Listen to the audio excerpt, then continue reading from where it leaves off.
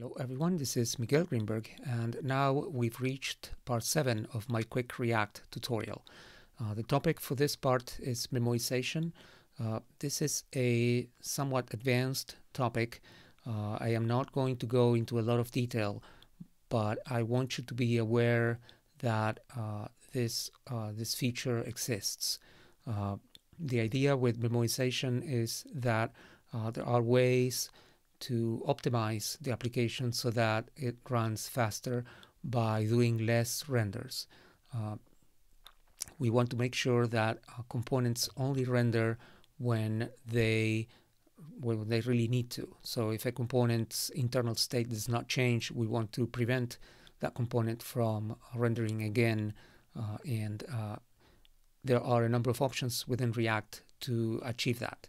So you can probably see that I brought back the counters example from the subcomponents chapter, and we are going to work a little bit more on this application, and we are going to find excuses to look at how components or when components render. So what I'm going to do is I'm going to add a reset button. So there's going to be one more button that resets the counter back to 0. So let's create a, let's call it child2, and this is going to be my reset button. So import React from React, export default function child2, and here we are going to return a button.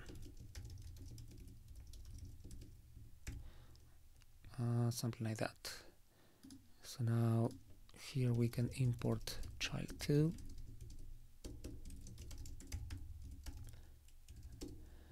and add it here. Let's see if it works. Very good. So for the first implementation, what we are going to do is we are going to pass the set counter setter from our state into the child component, exactly like we did with the increment and decrement buttons. So we're passing the state. We can receive the state here as a prop, and now we can implement the onClick. The onClick function.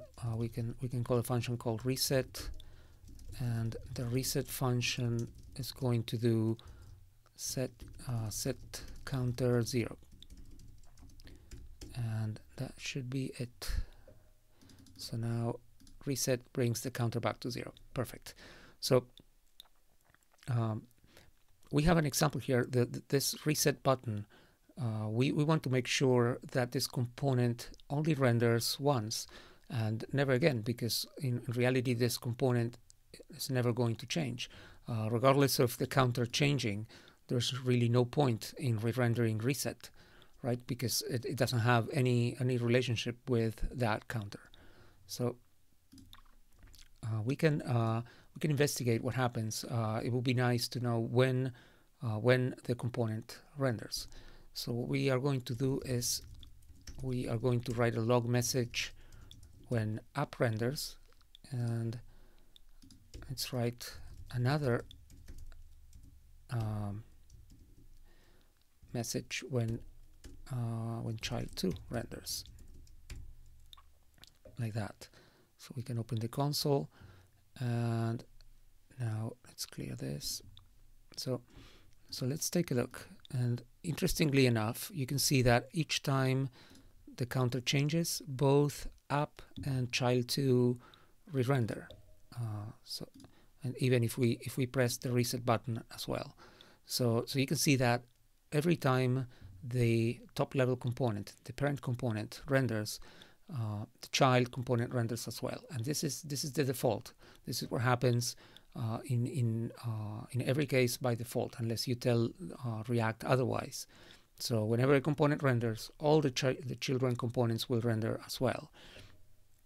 So we want to tell React that for this component, it is safe to not re-render it every time the parent renders.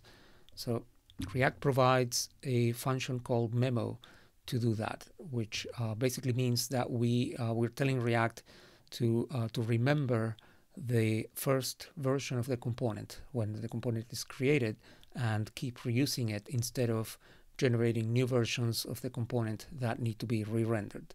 So the way to do that is to wrap the component in a function called Memo.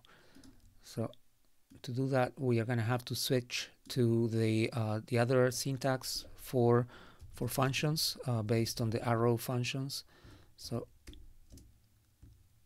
we're going to do that right now. And now we have to export child2 as well.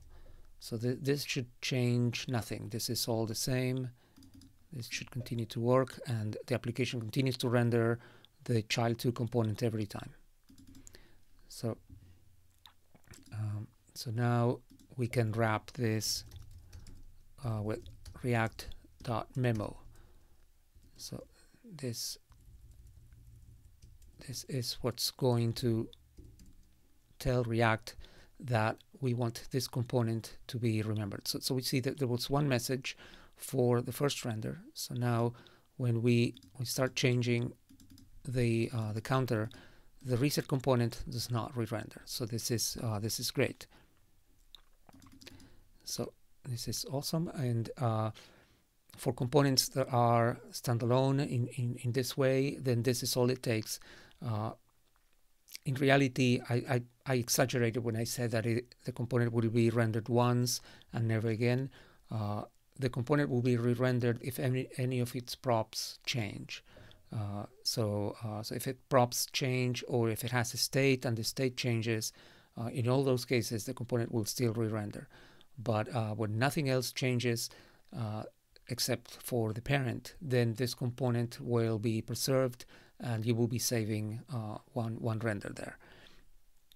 So this is great. Now let's look at a slightly different implementation. Let's say that instead of having the reset function in the component, in the subcomponent, let's say we want it in the parent. So let's say we have here a reset function that calls setCounter0, exactly what we did, but now we have it in the parent component. And to reset, we are going to pass that reset as a prop.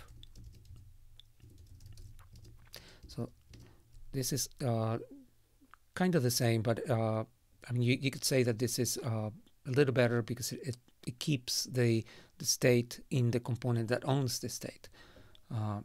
So here we will be taking a reset, and actually now I don't even need this. I can call the reset function directly. So let's see if this works, and this works great. But if you take a look now, the memo function broke, and we're back at rendering the child component every time. So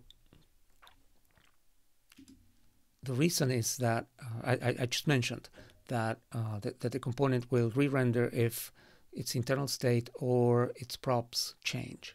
So consider this this prop that we're passing, this reset function. So this function, each time that the parent component renders, this function will be created anew.